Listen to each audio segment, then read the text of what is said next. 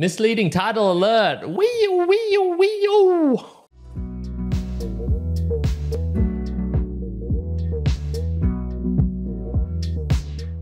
Welcome, mere mortalites, to another round of the book reviews. My name is Karen, and I do these reviews for those who want to transcend beyond their own mere mortality, to understand, get more learning from the books that they're investigating.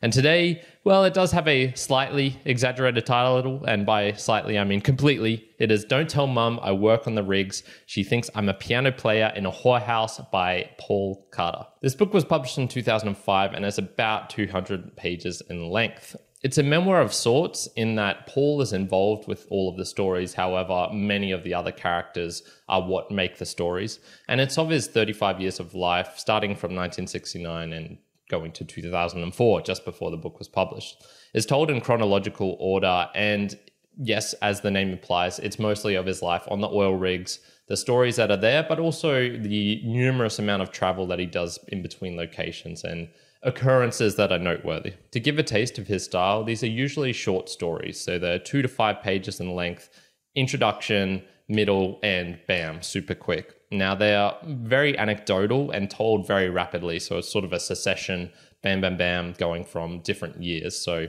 some of the chapters, for example, in the book are Pack-a-Day Monkey, which is from 1994 to 1995, Saturation, 1995 to 1996, and a lot of the later years are told in just a year-by-year basis and sort of what happened in that year.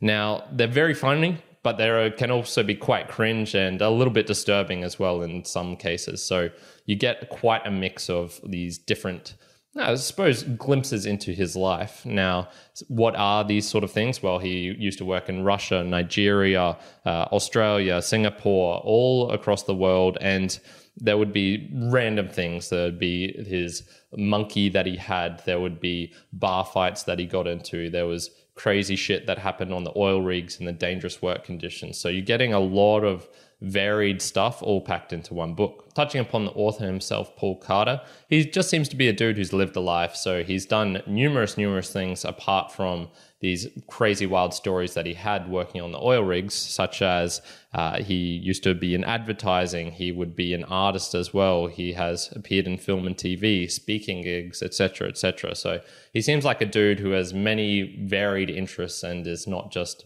content with doing one single thing. The main theme that popped up for me from this book was just the question of storytelling. Is it artistry or embellishing? So a question to really ask with this type of book is, how much is true? And I would probably say about 90%. And this is where I would say, yes, he probably had those experiences, but there was a bit of embellishing going on. So, for example, when he was in this bar fight, did the guy actually physically go through the wall completely into another room, breaking down the wall, or was there, a door there, or was it an opening of some sort? Another one would be there was this sidearm chase with the cripple who was hanging onto the side of this moped type device that they had with the little mini car on the side, and they were saying they were going down the streets and the police were chasing him. They had to drop him off and then continued the chase, and then they managed to evade the police, and then he was just sitting down having a cigarette outside. Immediately afterwards, he sees his friends getting chased by the police again. And all of these things, you're like, okay, this could have happened. This definitely could have happened. It's not beyond the realm of realism. But how much of this is exactly as how it happened? Did he, shorten an hour or two here just to make the story flow better? Did he add some superfluous details that actually made it way more interesting? Did the characters actually say what he said they said in the book? Now, probably not, because he was recounting stories from well over 10 years in the past. So you just got to look at a book like this and just go, okay, how much of this is actually true? How much of this is the artistry, and how much is this, pure fiction? So this got me thinking, does a good story actually need embellishing? Is this an essential part of it? And this is where I would say the artistry comes in. So I believe that pretty much any story can be told in a boring way. So you can have the most outrageous, craziest incident that is just full of like wonder, magicment, the unluckiest chance, the most improbable thing. And yet, if you have the wrong person telling it, it can be extremely boring. But the artistry, I guess, is where it's not embellishment per se. It is just how you tell a story. So this could be the tone, it could be the timbre of your voice, it could be how quickly you do, it could be the suspense you draw out by leaving silences, it could be the imagery, your use of the English language or whatever language it is that you are using to tell a story, the actual physical limitations of the language. How are you able to tell a story in present tense or future tense or use the subjunctive or all these different things? So I would definitely say that no, you don't need to embellish. You don't need to actually create fiction and insert it into your story.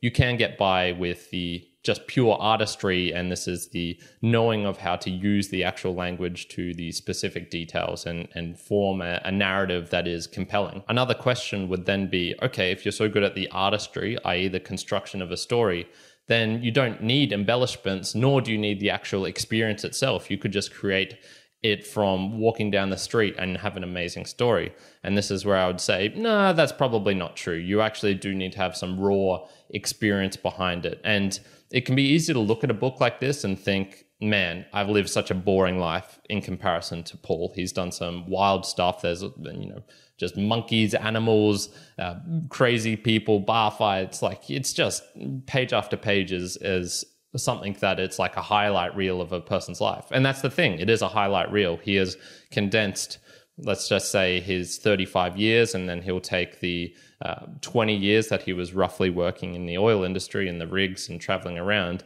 And then you could say, you know what? Yeah, if I had enough time to think about all of the wild stuff that's happened in my life in 20 years, yeah, I probably could write some good stuff as well. Now, this is not also to take away from him, in which that, yes, he probably has gone and really tried to find some of these things. He seems to have the type of character who is a person who needs constant stimulation. Every time he was back in Australia and working in the advertising industry, for example, he'd go, I need to get back out there. I need to be on a moment's call. And so he would get a job lined up in Russia within a day, and then he'd be flying them. So it seems that, yes, you can have the artistry.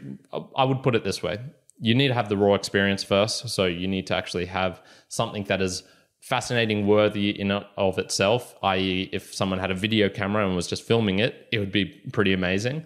Then there's the artistry. So this is the act of, telling and enhancing it through your select use of words, through your intonation, through things like that. And then maybe you need to add those little bit of embellishments, the actual spices, the fiction onto it, to just kick it to that next level. And maybe you can take away different parts from here. So maybe you don't need so much embellishment, but you need to be really raw with your experiences life, and then the artistry part. Or maybe you can have some boring experiences in life, but you could be a wonderful storyteller and also very creative in your fiction and thinking up of things. So I would say it's like a mix between these three elements is what makes up a good story. And the most essential part from this that I took out was, for a good story, you probably do need to do the raw experience, because that's the, I would say, easiest of the ones to create. The actual act of storytelling, I imagine that's many, many years of writing, of honing your craft and whatnot. But if you travel around, if you hang out with crazy people, you can just have these stuffs, and it's a bit more real and it's a bit more fun for yourself as well. So that was my, I guess, takeaway from reading this, which was, if you want to be a good storyteller, you do need to have those raw experiences to be able to show off. Okay, on to my personal observations and takeaways. And one thing you might be asking is, okay, why did you even question his story? Why would you even talk about embellishments? Why wouldn't you just assume this is all the truth? Which I normally try to do. If someone says this is a true story, this has actually happened, this is a memoir, I generally take them at their word. But I revise that when I get other information that suggests maybe that's not true. And so the title of the book, Don't Tell Mum I Work on the Rigs, She Thinks I'm a Piano Player in a Whorehouse. None of that occurs in the book. His mum knew from the get-go that he was working in the oil rig. She always knew he was working there. There's not a single mention of a piano. There's a couple of mentions of whorehouses, but there's no mention of him working as a piano player in a whorehouse. So yes, the book title is very provocative, and you're like, oh God, what's the drama here? Like, I would have assumed the book would contain some element of that. But no, it's just a draw to bring you in. And so this is what gets me thinking, okay, he's lied about maybe lied is a strong word. He's created a fiction of the title of the book, the way to draw people in. Yes, there's probably going to be some fiction mixed without his stories as well. And how much? Who knows? But they're for the most part, believable. I could see these sorts of things happening, but you do still have to have that little bit of a question in your mind. And to be honest, it left a little bit of a sour taste in the mouth that, okay, he needed to create this title to draw people in, but it's a fiction. It's not true. On the flip side, though, he does have some credibility, and this is from my own personal experience working on some of the mining drill rigs that were out there, and just seeing the type of dangerous work, the propensity, the ability for someone to lose their fingers or have bad accidents when you're moving these huge steel pipes. And I was on ones which are only drilling a couple of 100 meters down. He was working on ones which are going deep into the surface of the ocean floor or on land as well. He was working on rigs that were deep in the Colombian jungle or in the middle of Siberia or whatnot, but also on places like offshore. So it was a mix of all these things. And my personal experiences, one with the type of work that it actually is, the danger, that conformed to sort of what he was suggesting in the book. And then also the people. You do get a lot of varied, weird people in the mining industry and in these types of very manual jobs. And I can totally see why you can have the crazy Kiwi, I think his name was Maurice in the book, and also these just wild characters who drink heavy, who party, who do amazing, ridiculous, insane, criminal things just for the hell of it. And the last observation was that right in the middle of the book, he has about 8 pages of pictures which show some different scenes of him and other people on the actual rigs themselves or in Nigeria or in the jungle and whatnot. So that adds some credibility as well, and is just a nice little touch to be able to visualize as well and see the author, see the type of people that he was talking about. And you're like, oh, okay, I can kind of get that. I can see that in my head. So in summary, it's definitely fun and enjoyable, but it hasn't left a huge impression on me. I have heard a lot of wild stories before, and to be honest, I just don't think these ones are going to particularly stick. One thing the book will do, though, is really want to make you travel, really want to make you go out there and have some fun experiences, both good and bad for yourself, just because he seems like such a fascinating character and you're like, man, I sort of want to be like that. Overall, I'm going to give the book a 5 out of 10, mostly just for the reason that I don't think I'm really going to be comfortable repeating any of these stories, because I just don't know which ones are legit and which ones have a bit of fabrication and whatnot in it. So unfortunately, I can't really use the book in real life and real examples because I'm just uncomfortable going to that next level, particularly with the misleading title and whatnot. So overall, Paul Carter's Don't Tell Mum I Work on the Rigs. She thinks I'm a piano player in a whorehouse, a 5 out of 10. And that is it for today, my mere mortalites. Thank you for joining me to this part of the video. What do you think of the book? Have you read it? Have you experienced any things like this yourself? Have you worked on oil rigs? Do you believe all of what is contained within? I would love to know all of these things. Please do leave a comment below. If you want to help out the video and this channel, like, subscribe, comment, all of those good things. And I will also just mention that if you don't need particularly the video element, you can go and see this podcast on any of your favorite podcast apps. But I would suggest going to newpodcastapps.com and finding one with value. You can send me a boostergram and I read those out at the end of the month. A lot of fun and another way of supporting me and also being part of the channel itself. So other than that, I really do hope you're having a fantastic day wherever you are in the world. Kyron out.